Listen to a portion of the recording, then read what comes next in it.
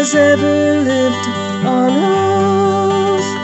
He courted Rosie Anderson, the lady into birth. He courted her, he married her, made her his lawful wife. And well I'd say upon that day he loved her as his life. Oh, he loved her as his life. There was an assembly into Perth, and Rosie, she was there. Lord Elgin danced with her that night, and did her heart ensnare. Lord Elgin danced with her that night, and he conveyed her home. Herr Marshal, he came rushing in, just as he set her down. Oh, just as he set her down.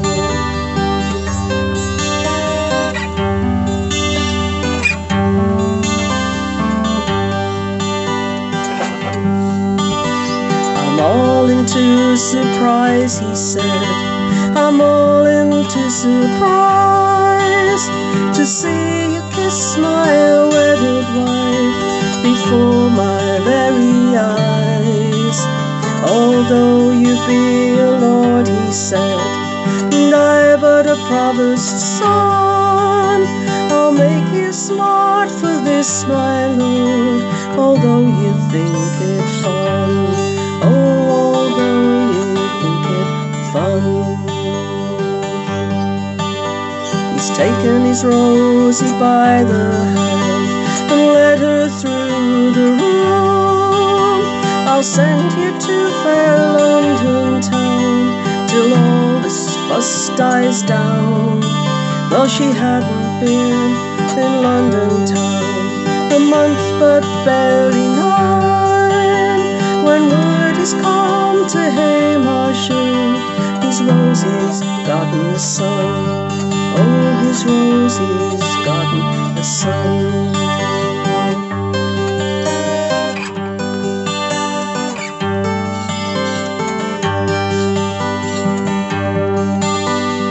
Woe be to your roses red, that ever I loved you, to go and leave your own true love and tread the paths of ruin. Hey, Marshall's gone to London town with money in his purse.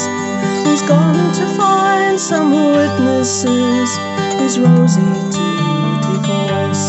Oh, his Rosie to divorce. Hey, Marshall had 20 witnesses, and Rosie had but 2. Woe is me, cried Rosie Anderson, alas, what shall I do? If I could have my time again, things could be undone. Hey, Marshall's face I would adore, Lord Elgin's I would shun. Oh, Lord Elgin's I would shun.